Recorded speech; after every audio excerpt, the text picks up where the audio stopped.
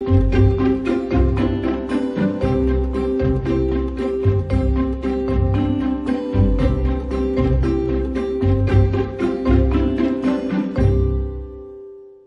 this is my first time out with the fully loaded trailer, I'm just going slow and carefully.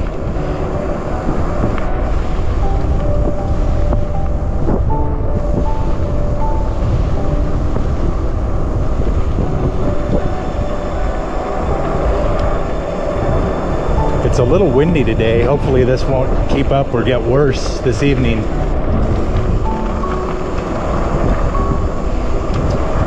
Right now it's a really pretty day. I'm guessing it's close to 55 degrees. Tonight we should be down in the 20s. That's all Fahrenheit.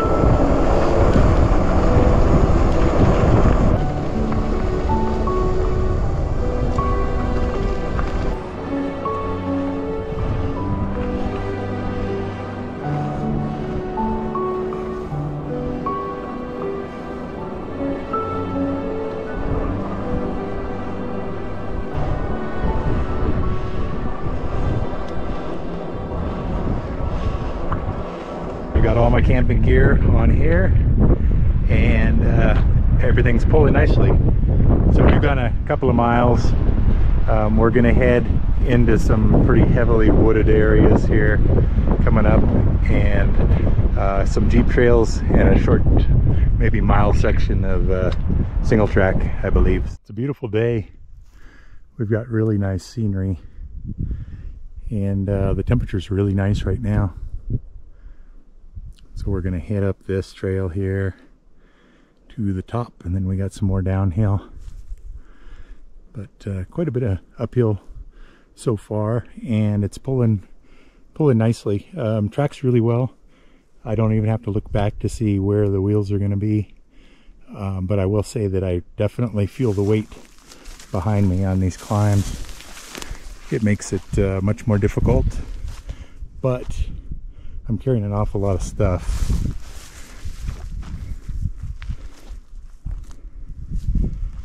And today I'm pulling with the Cyrusher Ranger 750 watt hub drive. I've got a ton of videos on this bike if you go to my YouTube channel and look those up if you're interested. So trailer's doing well.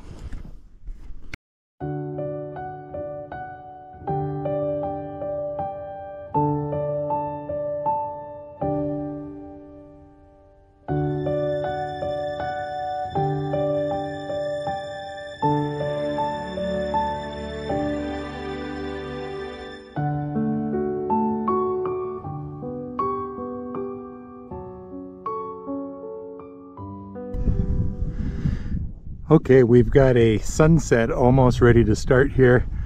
I hiked about a mile due west of where the camp is set up, just so I could get to this high spot here.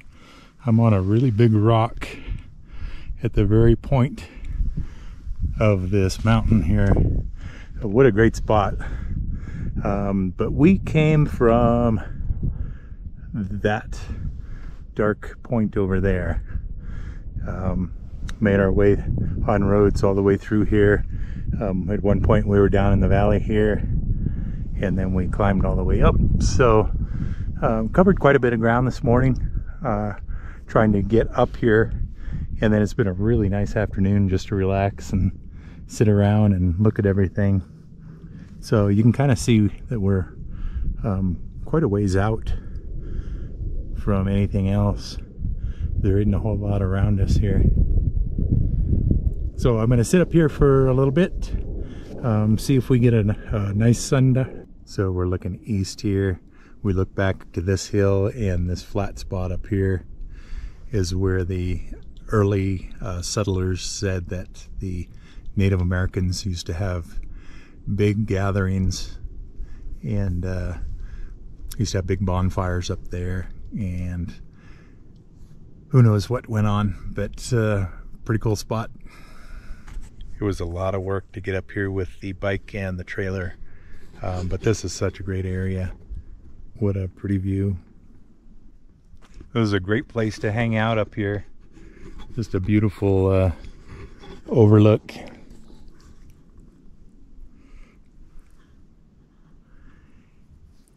Usually the winter winds start up here in late October, and we have had some, but today it's just completely still.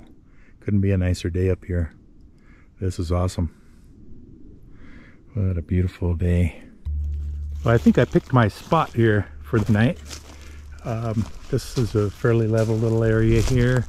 Got some nice rocks around me, and this is a southern exposure here, so it's quite a bit warmer here than it is over on the other side of the hill here. So I think this will work for the night. I gotta get this area cleaned up and start setting up camp. I'm on top of these big rocks here that are just a little ways down from where I'm camping. Next time I come sit up here, I'm gonna come a little bit further down, set up in this general area here, for the simple reason that the sunrise is going to be right through there. That should be really amazing in the morning. So I'm going to come climb up on these rocks as the sun's coming up, and we'll see what we get here.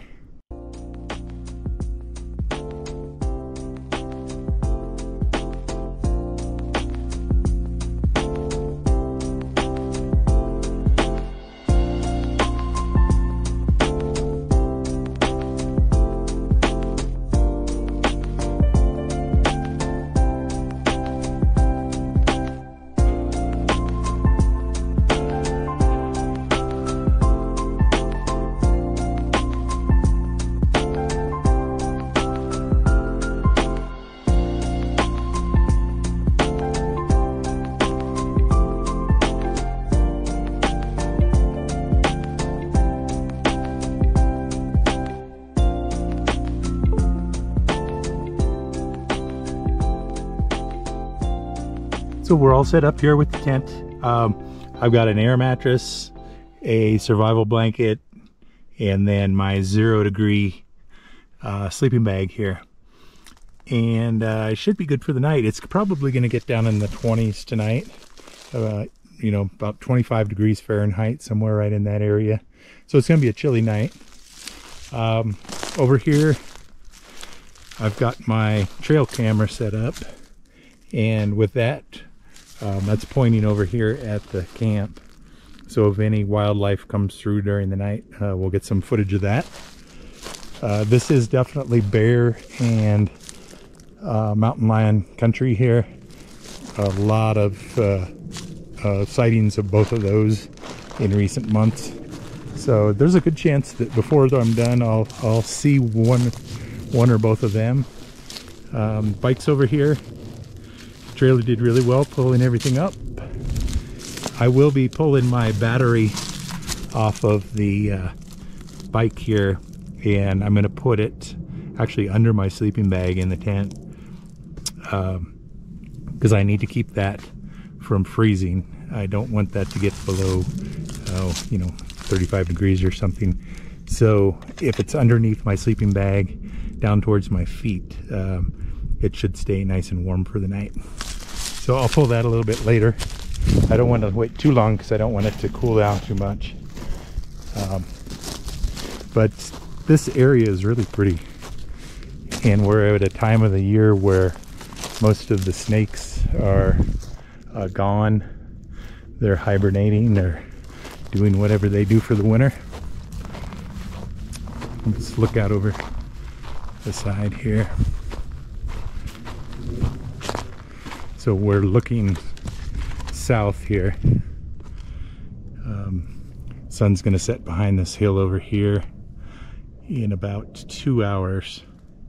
So I've got plenty of time to get dinner ready and do a general cleanup of the area here before dark and all of that. It's getting dark really early these days. I want to say 5:30. Might even be 5 o'clock. Over here I set up the spot where I'm going to cook. So this will be my kitchen over here. I like to keep it away from the tent a ways, just because of the big predators up here. If they're going to come in and sniff around camp, I don't want them too close to my tent. So I'll keep this stuff over here, and then of course I'll hang my food from one of these trees up here for the night. I'll pick something out this direction since my camp's over here, and keep some distance between it and where I am. So in a little bit here, another hour or so, I'm going to go ahead and start cooking, and we should be in good shape once it gets dark.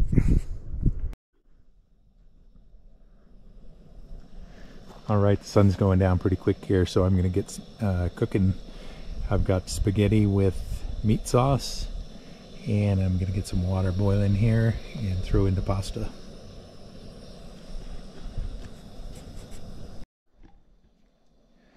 You have to be very careful with flame here in the Colorado forest.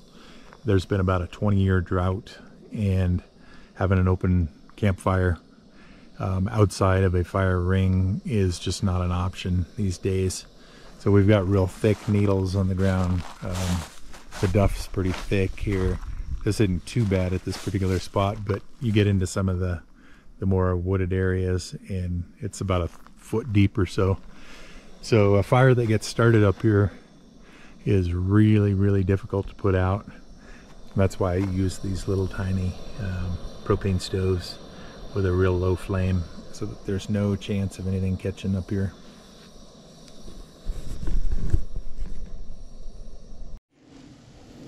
I've got some hamburger patties here that I'm going to cook and break up, and we're going to make a meat sauce for the pasta.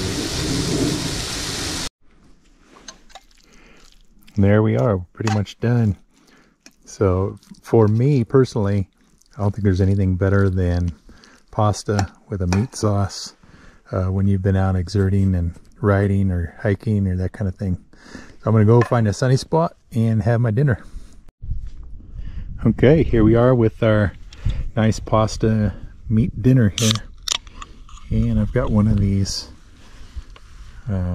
peach flavored sparkling waters to go with it. So this is a great spot and a really nice meal here to have after biking in. Before the temperature drops too much, I'm going to go around here and remove the battery from the e-bike. I can't have it sitting out in freezing temperatures overnight, so I'm going to put it in the tent with me, and I'll put it on top of my mattress and under my sleeping bag in the tent.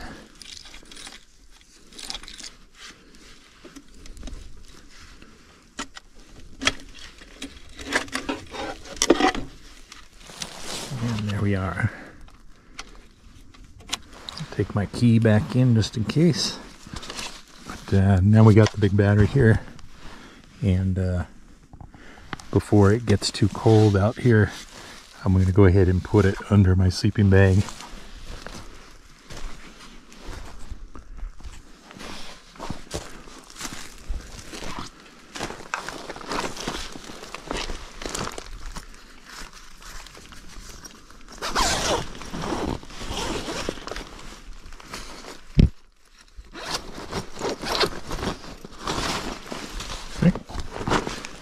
Put it right here, and my feet will keep that a lot warmer than it would be out there on the bike, so that should work nicely. I was just looking around, and the elk are definitely in the area, and then I walked over here and we've got something that was scratching here in the dirt recently. Kicking this dirt up here, so not sure what that would have been, whether it was a bobcat or a mountain lion or a bear.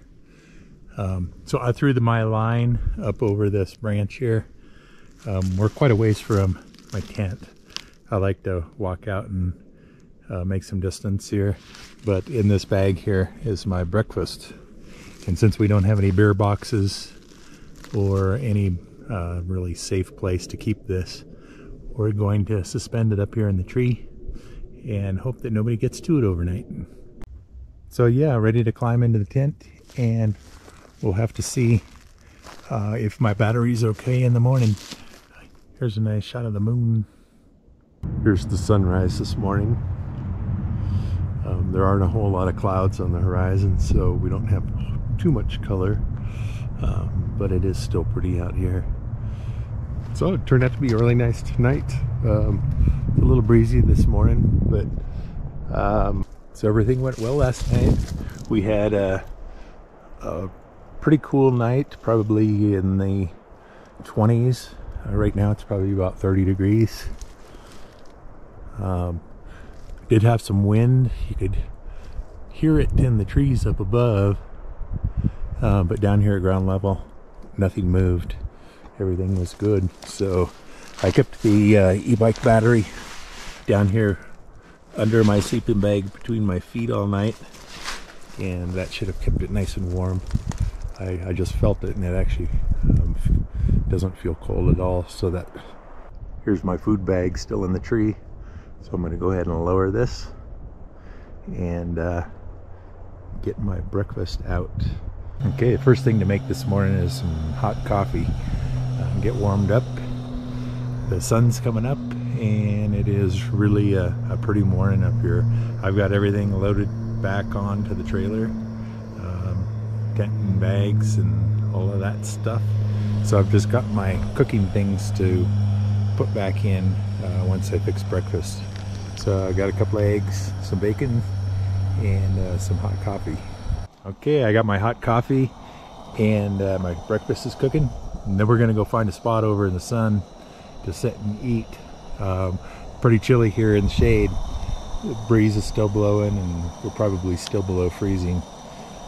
But it's a really pretty morning up here. The light's really nice. So I didn't see any wildlife at all on this ridge. It is the start of hunting season, so everything's a little bit spooked, and they may just be staying away.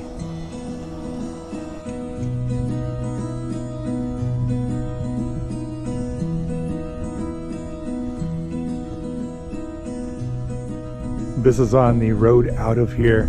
You can see the really big peaks back up here. The GoPro flattens everything out, so it doesn't look nearly as dramatic as it is, but it's a really beautiful spot here, looking west towards the biggest peaks in Colorado here. So the trailer is pulling really well.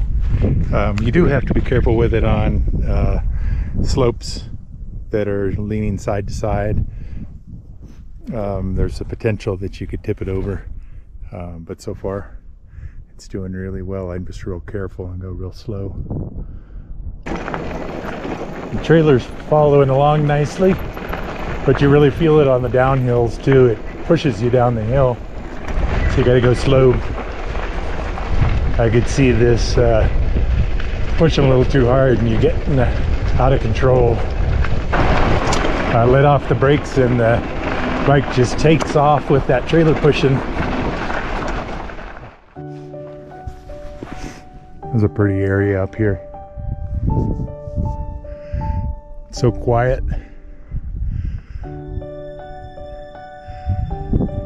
It's kind of a cool cabin there.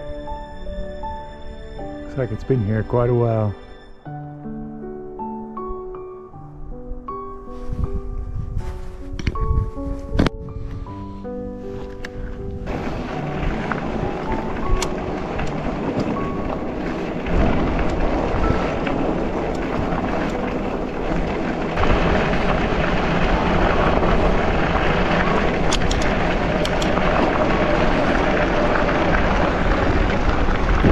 Lots of old foundations along the way here. Old turn of the century mining camp up here.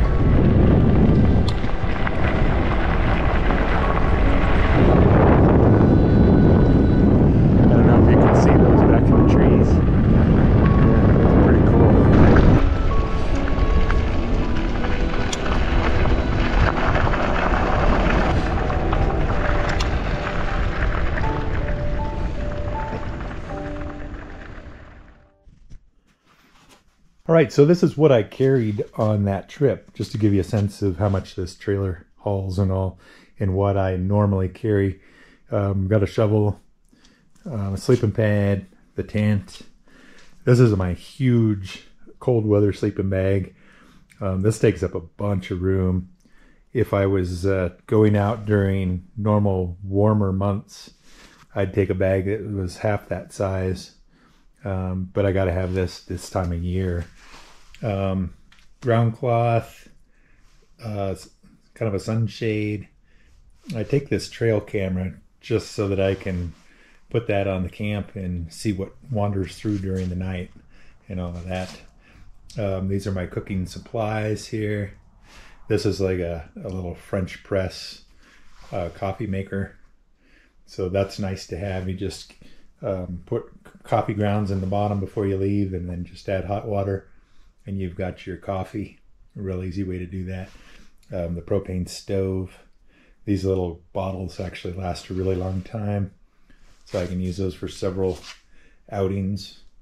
Survival blanket, the red, a big huge tarp here. This one's camouflage in case I want to do like some stealth camping. Normally I would set this up, especially in the wintertime, as a wind block over the top of my tent, string it between trees and all that. And if it's going to be lousy weather, also it gives you a place to sit out in front of the tent and cook and that kind of thing. And camera gear. This bag here normally is filled with my food. Right now it's empty because I ate everything I took with me.